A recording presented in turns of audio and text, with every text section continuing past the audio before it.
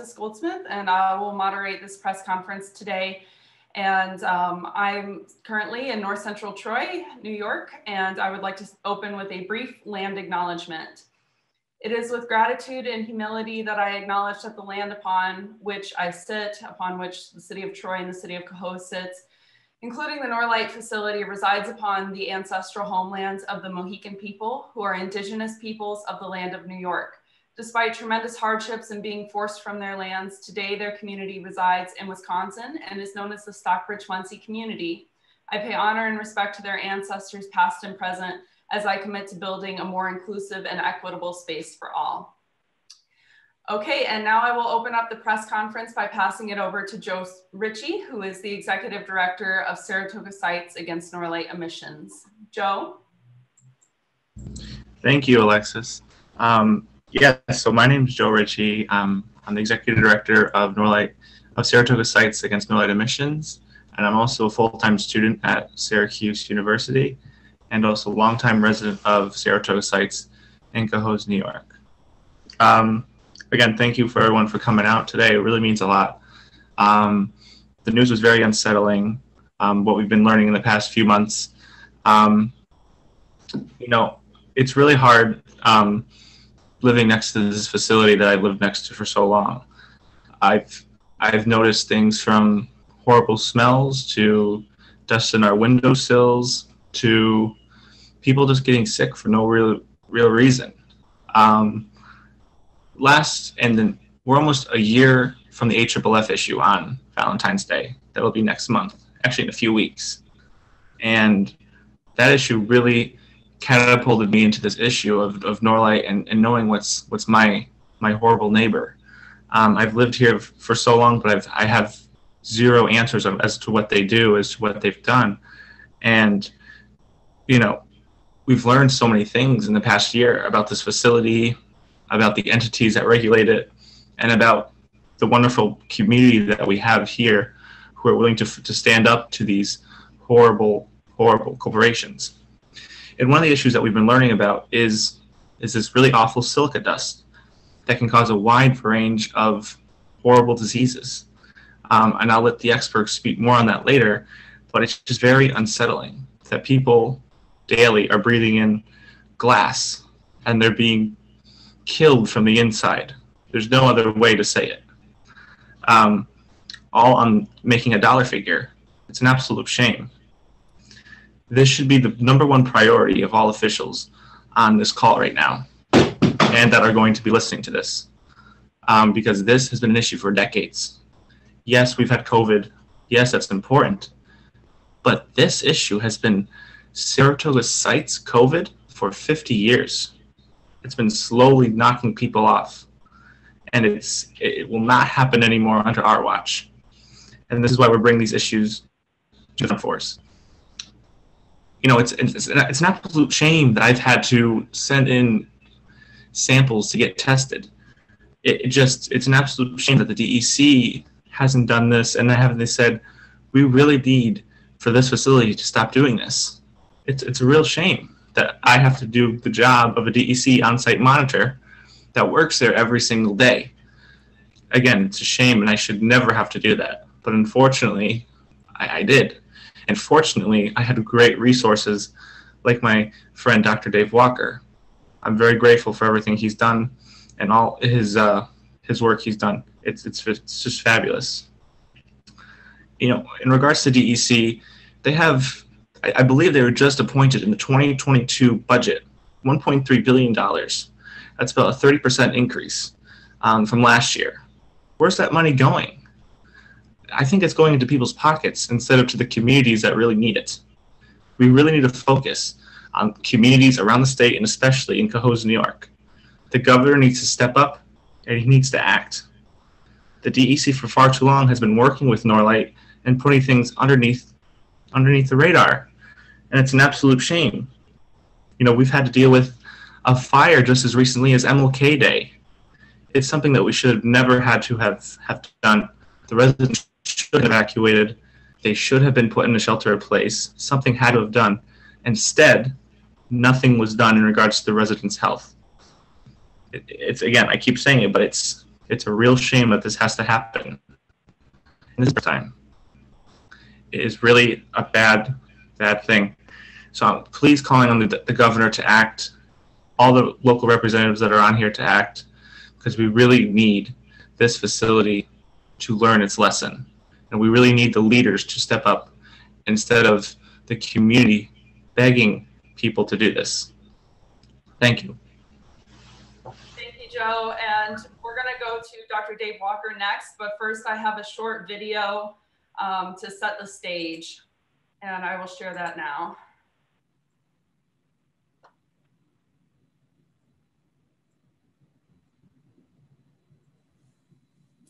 On December 16th and 17th, 2020, COHOES and surrounding areas got hit with more than 20 inches of snow. I took the opportunity to record video footage at Norlite and Saratoga Sites. I recorded this first group of shots within 24 hours after the snow stopped falling on the 17th. As you can see, at Saratoga Sites, the snow is bright white, pristine in many locations and played in or walked in others. This is a view of the mound underneath a lightweight aggregate conveyor in Norlite's finishing area on the same day and time as the previous footage. Dust is already migrating across the snow. According to Norlite's standard plan of operation, lightweight aggregate like this went through a rotary kiln and was conveyed to the pile. The kiln is fueled primarily with hazardous waste and comes out of the clinker along with bottom ash, which often contains heavy metals and other hazardous contents. The material safety data sheet for the lightweight aggregate states that this material can cause silicosis, which is potentially fatal. This next section was recorded 3 days after the snow stopped falling.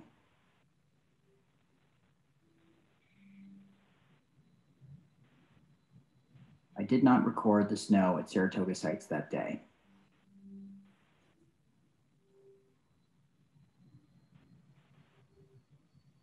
6 days after the snowfall, I returned to the same location to record the changes in the snow. As you can see, at Saratoga Sites, there is a consistent layer of brownish sediment that is settled fairly uniformly on the surface. Please note, the areas where I recorded are not next to roadways, and the central courtyard is shielded on 4 sides with intermittent breaks. On this same visit, I also utilized a drone to record a view of the Norlite grounds. Dust has spread in multiple directions, both from human activity and natural phenomena, like wind.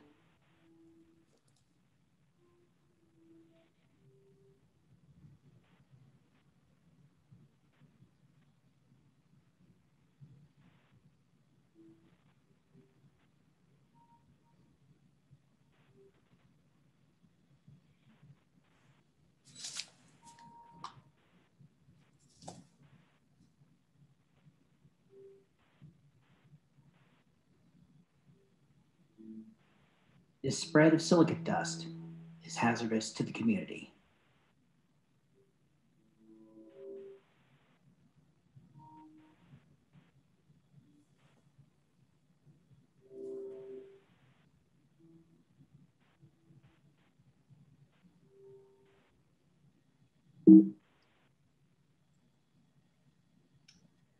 Okay, and so that sets the stage for the results. And to explain more about the silica dust, I'd invite Dr. Dave Walker, who is a PhD geologist retired from Columbia University, to share his screen, please.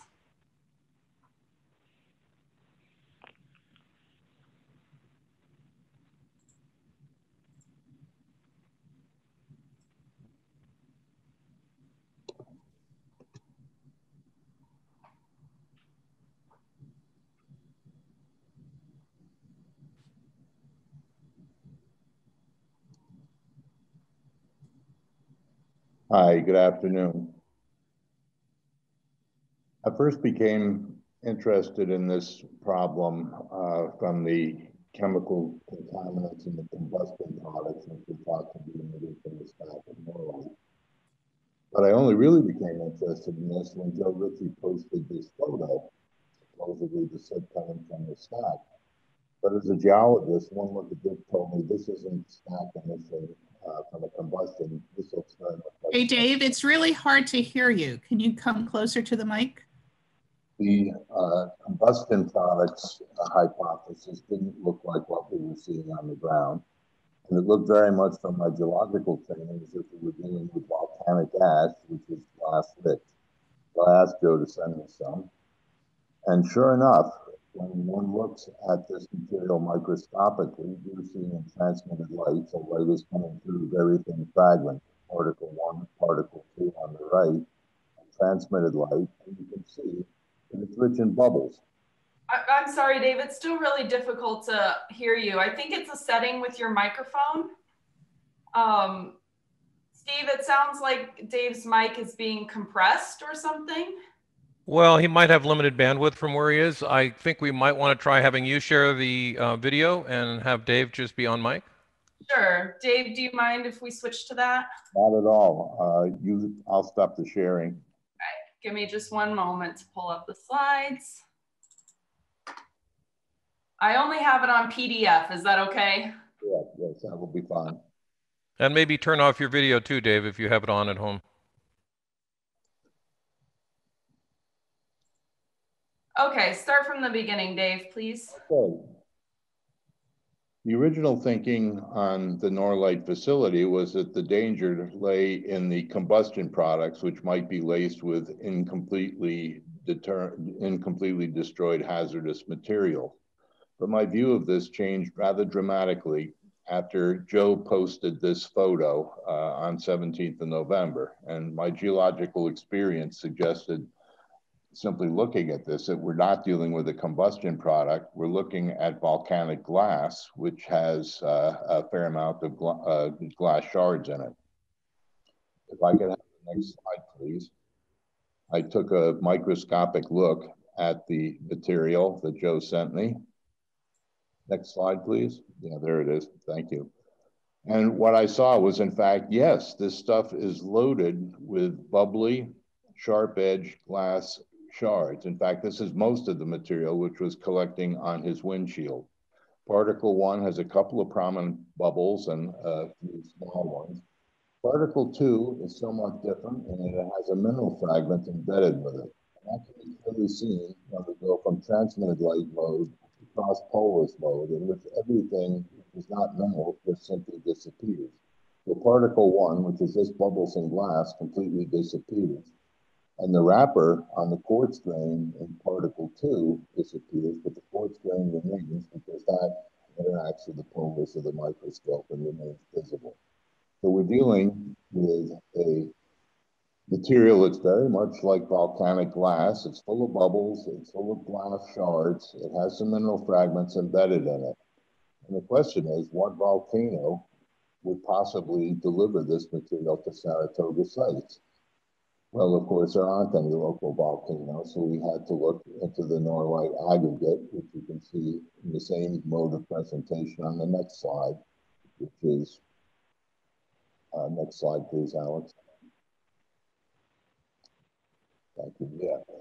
You see, once again, the bubbly glass matrix, 3 different photos of the same thing. The thinner flakes of the glass are quite transparent. The thicker flakes are this dark stained brown. And there's really no question that we're dealing with exactly the same material. So the volcano that we're looking for is nothing other than the Norlite aggregate kiln, which makes this stuff by taking shale and heat treating it to the point where it starts to bubble and froth and turn to glass. Next slide, please. Can you talk a little slower, Dave, please? Sorry? Can you talk a little slower, please? Yes, next slide, please. The material doesn't simply lodge on Joe's windshield at Saratoga Sites. If you cross Route 32 and look at Ed Sokol's attic, the same material is 90% of the dust that's accumulated in his attic over the years. It's this bubbly glass, shardy material with occasional mineral fragments and embedded stuff. Ed's attic has a stool problem. There's some stool fur in there and a little bit of rust, but 90% of what is in his attic is in fact this volcanic fragmented glass aggregate that comes right out of the Norlite files. Next slide, please. Dave, did you hear me ask to talk a little bit slower? Sorry. Next slide, please. Instead of transmitted light mode, this is an SEM backscattered image which concentrates on the surface morphology of the fragments, this time in EDGE-ATTIC. And you can see that on the shards of glass matrix material, which have bubbles visible clearly in them, there are a lot of sharp edges and kinky protrusions, which are certainly lacerating if they come in contact with you or your nose or any other place. Another characteristic of the particles from EDGE-ATTIC is that there's quite a dispersion of fine particles as well as the big ones that you can see here. You can see all the dust in the background, which is small. Some of it goes down to less than a micron, 5 microns, 10 microns, lots of that stuff, as well as the big particles. So this is clearly sharp edge stuff, and there's lots of it. These fugitive dust emissions coming from Norlite. Next slide, please.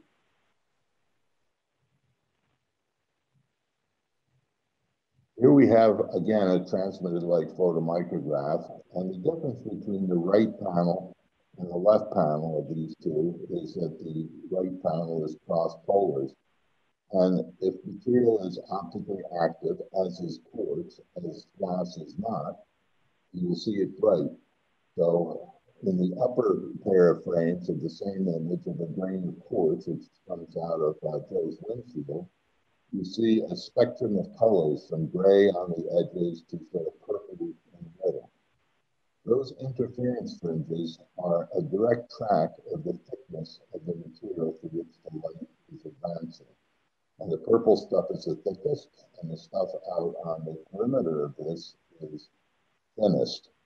The thickness from thick to purple to thin to gray on the edge is a measure of the sharpness. So the stuff on the feather edge in white and gray is an exquisitely sharp surface. On the other hand, where the star is, the purple just falls off a cliff into the background or the illumination technique. And so you can think of this as a micro hand axe, which you can grip with the star, and everything else would be a surgical instrument for laceration of whatever it comes in contact with. The lower frame, again, polarized and cross-polars and not cross-polars. The star is the blunt edge of a little tiny surgical knife, and the rest of the gray frame is the sharp edge of this. This is not road quartz from somewhere else. This is from the piles of aggregate, because you can see in the lower image, the upper corner has the bubbly glass matrix material adhering to it. It's part of the story. Next slide, please. So my pitch is simple. It's very clear that the dust is from Norlite. I'm confirming what's already on the DEC website. I could have saved myself an hour in the library by doing what I did. I didn't go and look on the website first. I looked at the glass and spent a week looking at this stuff. And all I do is confirm what's clearly visible on the DEC website. They know the glass is from Norlite. The dust is dangerous. You don't need to take my word from it. Professor Tasandi will tell you a little bit more about that later. But you only have to look at the Norlite manufacturer's safety data sheet to understand that this stuff is very bad news. You don't want to go breathing this. The dust emissions have been going on for decades with complaints. And the remaining question is, why is this allowed to continue? When will the DEC start remediating the situation? And I would now like to turn over the podium to Professor Tasandi.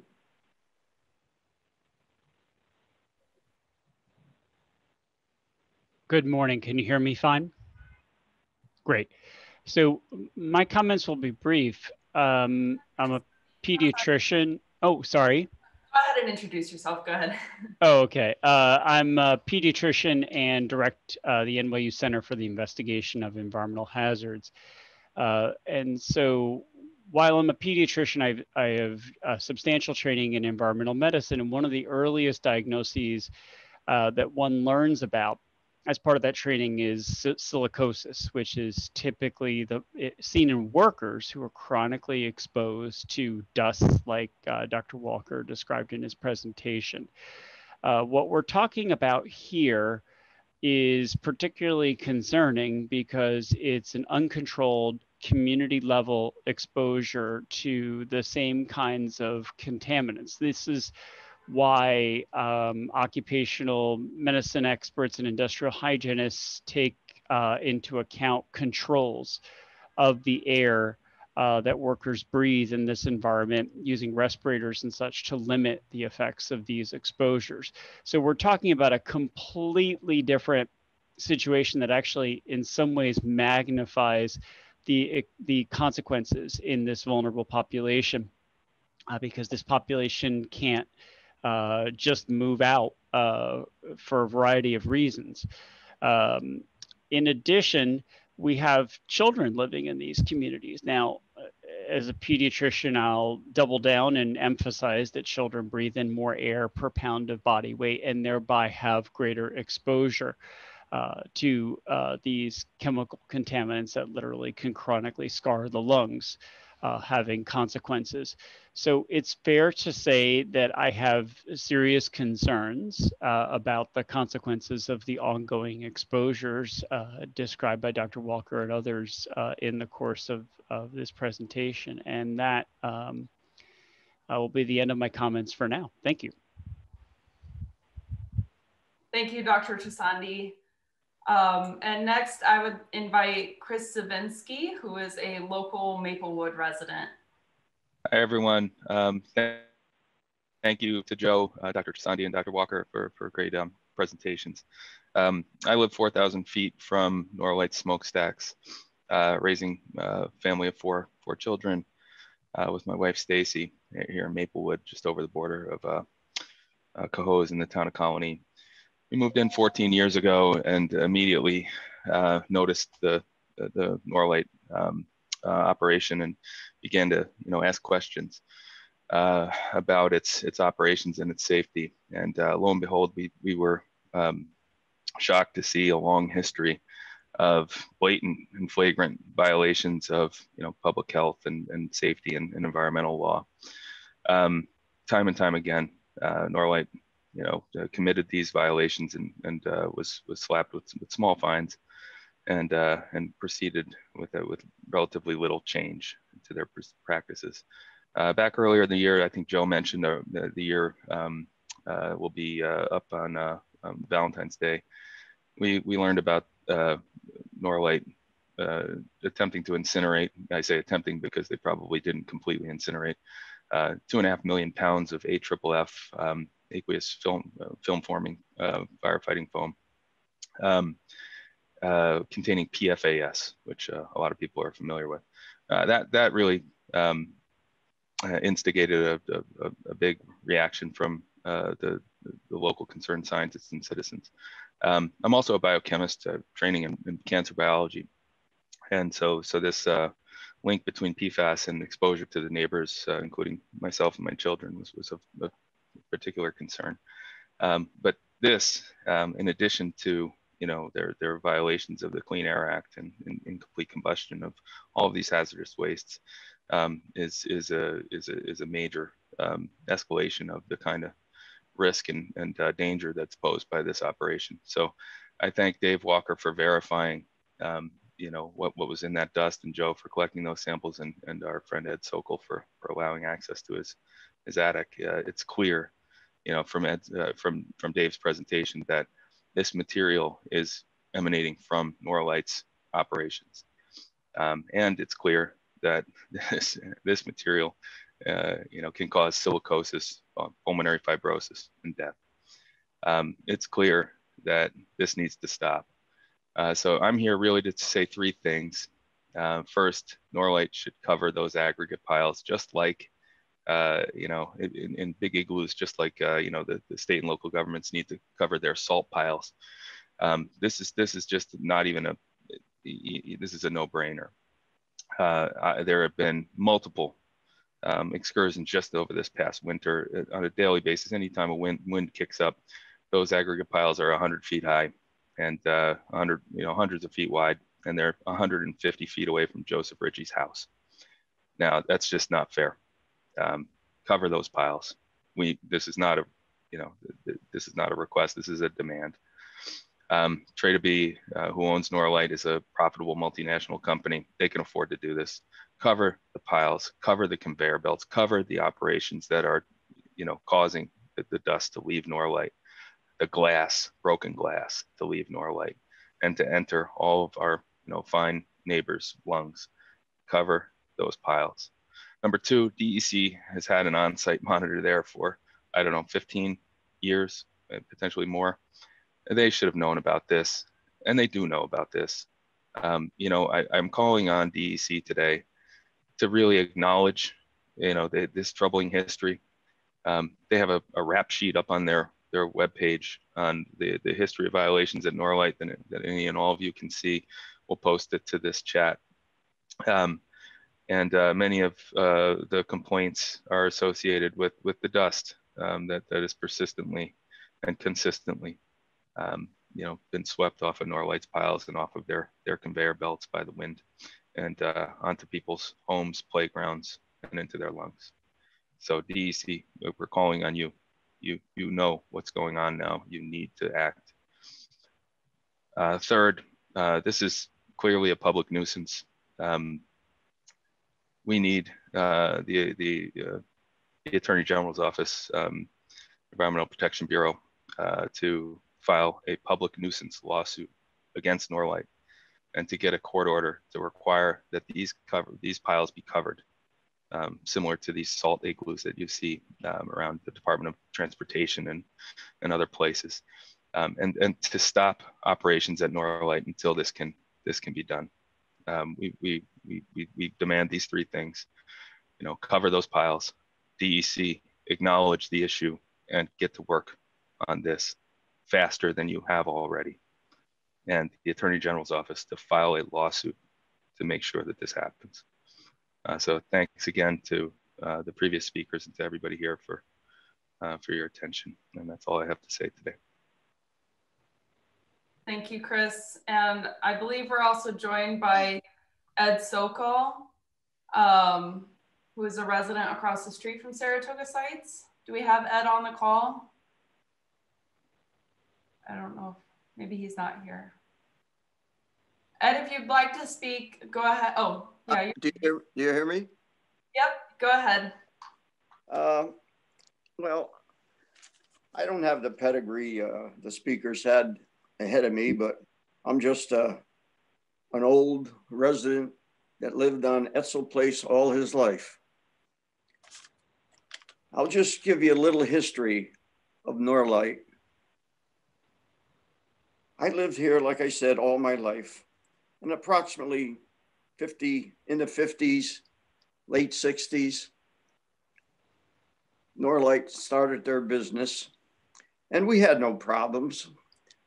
We had no concerns. Every once in a while, we hear a dynamite blast, and it would shake us up a little bit, but there was no problems. And then about 10 years down the line, we had big problems.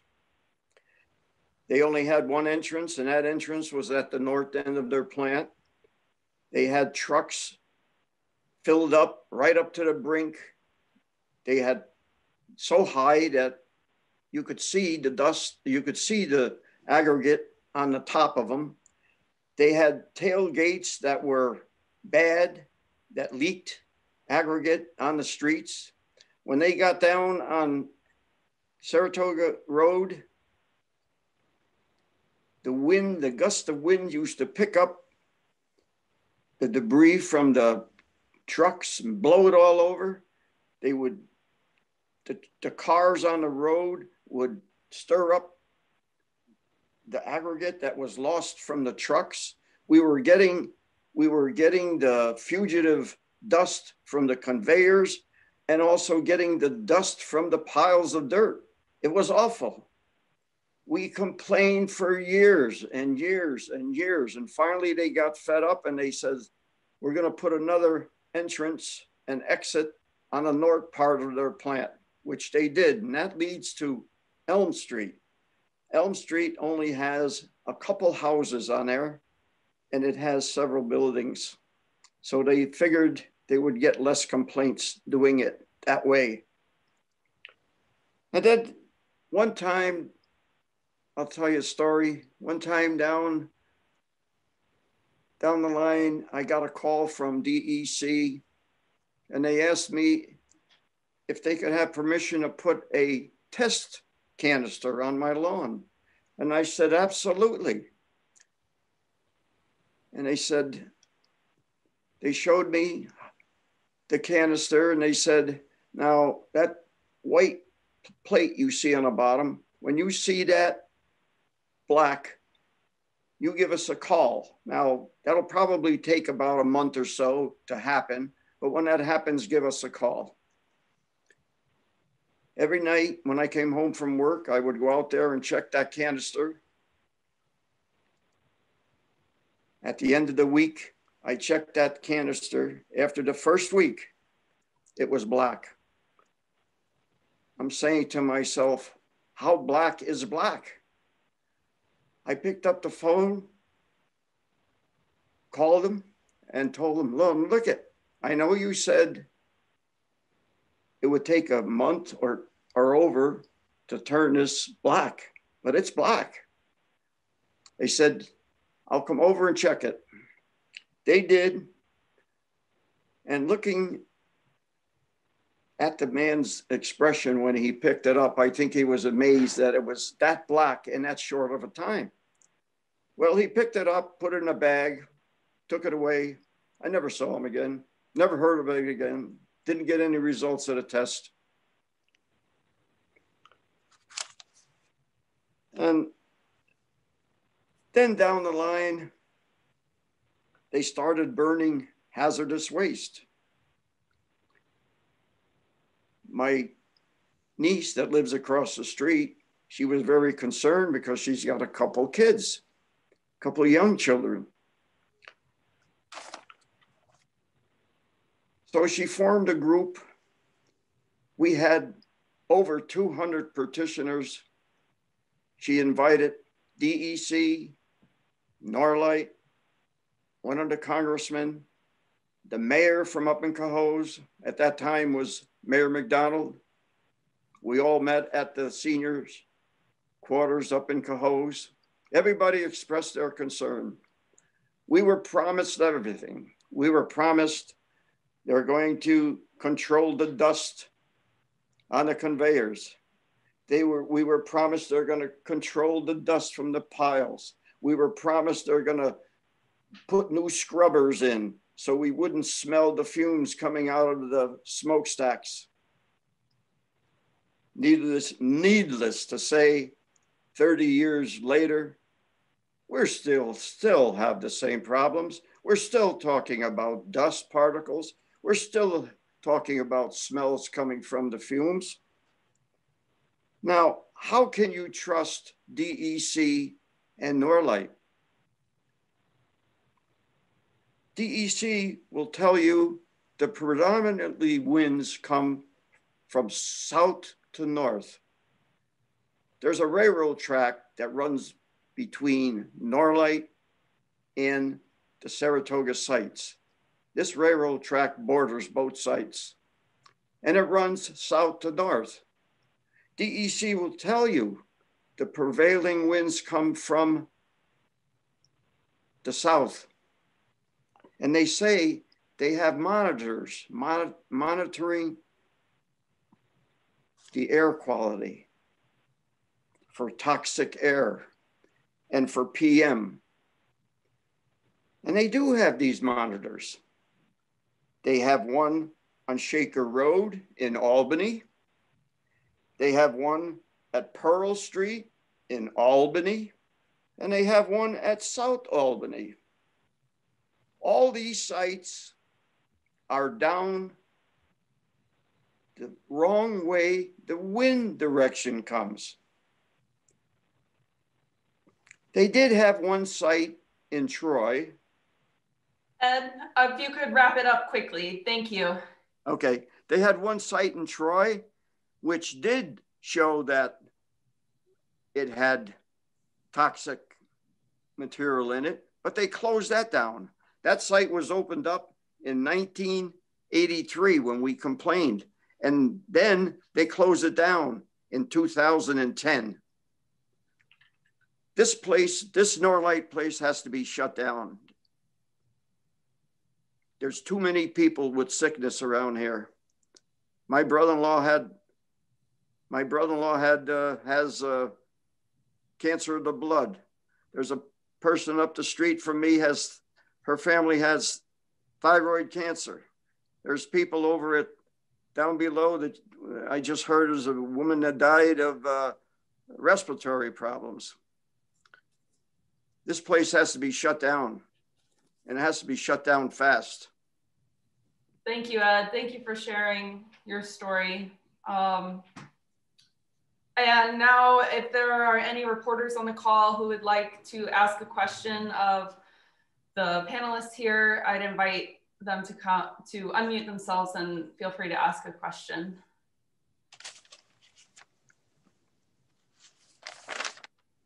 Can you guys hear me? Yes, Dave. Yep. Okay. Yeah, I want to add one more thing. So my name is Dave Pablo. I'm the person who put together that video recording the changes in the snow.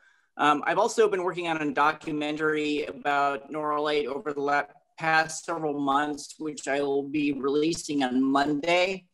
And it includes a lot of interviews with local residents. And the common element in almost all of them is respiratory issues. Especially with the children who live, they don't even want to let their kids outside, but of course it does happen.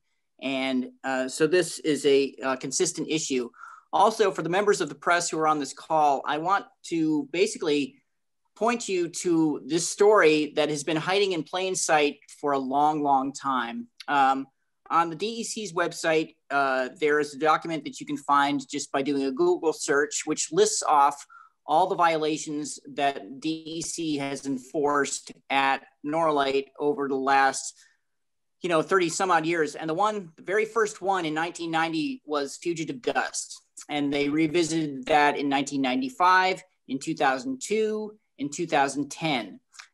The measures that they took every single time did not address the core issue, nor really does it mention silica dust, but it should, because of course, another document that is, again, available on Norlite's website is that MSDS document, okay? So this has been going on forever, and it hasn't really been addressed. So there are other issues that I can go into. Oh, one last issue.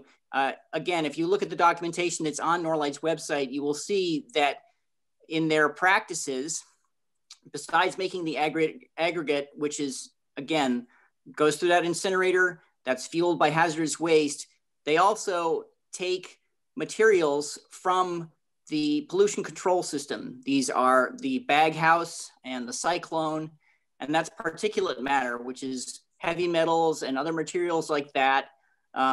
When they were burning PFAS, since that is heat resistant, there may very well have been particles from that as well. And they mix that in with their aggregate, and they call it, they sell it as a separate product.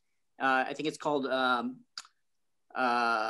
it's a mix, and they sell that as a separate product. That material that they're mixing in there is hazardous waste. And the only reason that they are allowed to mix that is because of an amendment in the law called the Bevel Amendment. So you guys should take a look at that, do some research on that as well. But I look forward to Monday when I can release this documentary, and maybe we can talk more about it then. Thank you. Thanks, Dave. Any questions from reporters?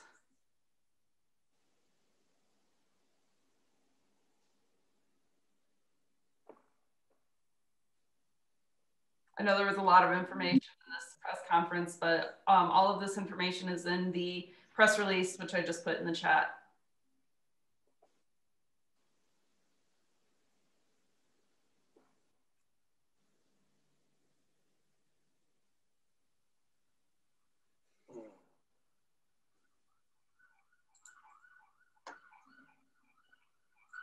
Can you hear me?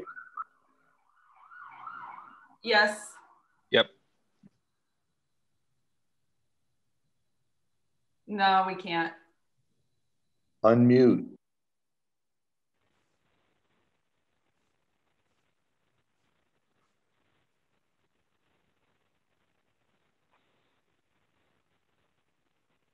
Well, I'm not sure if there are additional questions or technical issues.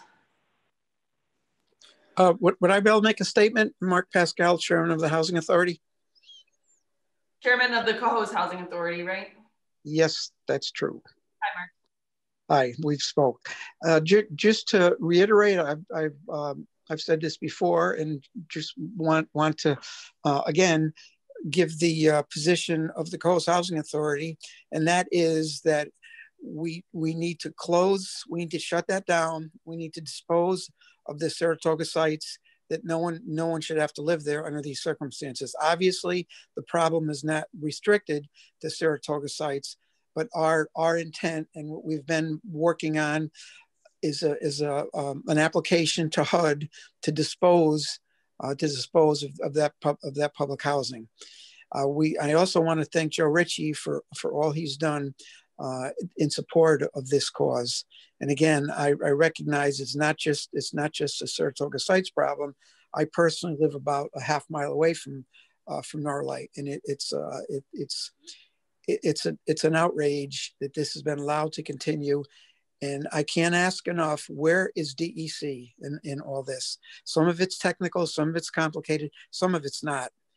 And it just seems to be allowed to continue. But again, we're in the process of trying to dispose of that as public housing. Of course, that will involve helping the residents with other accommodations on where they can move to. But that is our position, that no one should be living next to Norlite. Hello. Hi, Rick. Hi, how you doing? Hey, quick question. Has anyone looked at, is there any sense that there's a higher incidence of silicosis in the city of COHOES or nearby there? Has anyone done an epidemiological study of that, or should that be done? Who would be best to answer that? Chris? Yeah, I can comment on that. The truth is that there's a very, very challenging epidemiological study to conduct. Small population, a lot of other confounding factors. When the CDC came in about 15 years ago or so, they had inconclusive results. But I think that I feel like it should be monitored continuously. But just the actual fact of material that causes silicosis, unambiguous proof of material that causes silicosis, unambiguous proof that it comes from Norlite should be enough to suggest that silicosis and pulmonary fibrosis are probably occurring. And I happen to know a woman who died a year and a half ago, lives about 800 feet from those piles. She died of pulmonary fibrosis, which is silicosis.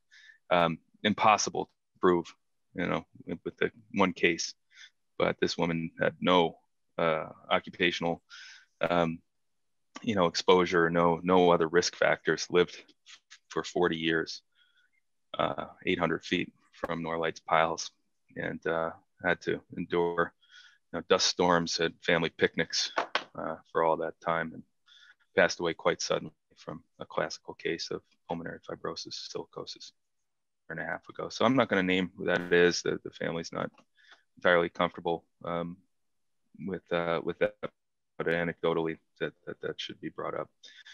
So sorry, Rick, I don't think that there's really a conclusive epidemiological study to point to the incidence or increased incidence of disease in the area. But those studies can be quite challenging, especially with the small numbers of people and the transient nature of a lot of people's sort of living arrangements in the area. So with renters coming in and out. Any follow-up questions on that? No, I think that's okay. Thanks. Sure. If I could just say one thing quickly, and I think we lose sight of this. We're talking all the time about, you know, parts per million, parts per billion, 0.2 this, 0.3 that. What does this mean? What does that mean? Well, I'll tell you this. There's a human side to this problem. The human side is that tens of thousands of people are living in the direct area of Norlite, and their emotions, their feelings about this are being ignored. We're focused on these tests. We're focused on these results that are supposed to be coming out. People know what's happening to them. They know what's in their house. They don't need a test to show that. They don't need a test to show that they're suffering. They're suffering. There's issues that need to be resolved. They need to be solved ASAP, because for far too long, the people of the immediate area have been ignored. Plain and simple. And this is a classic, in my opinion, this is a classic example of environmental discrimination. It needs to stop, and the people's voice, feelings, and emotions need to be heard. Because we have people going on to DEC's conferences that they have, crying because they're so concerned about their children's health, their children's, why their children are developing asthma when they've never smoked, they've never done anything, but when they move here, because they have nowhere else to go, their children develop these awful diseases. There needs to be answers. But the people's feelings, the emotions, and the humanization of this issue needs to be in the forefront, because the people need to direct the narrative, not the DEC and not with these tests. People are suffering, and they need the answers.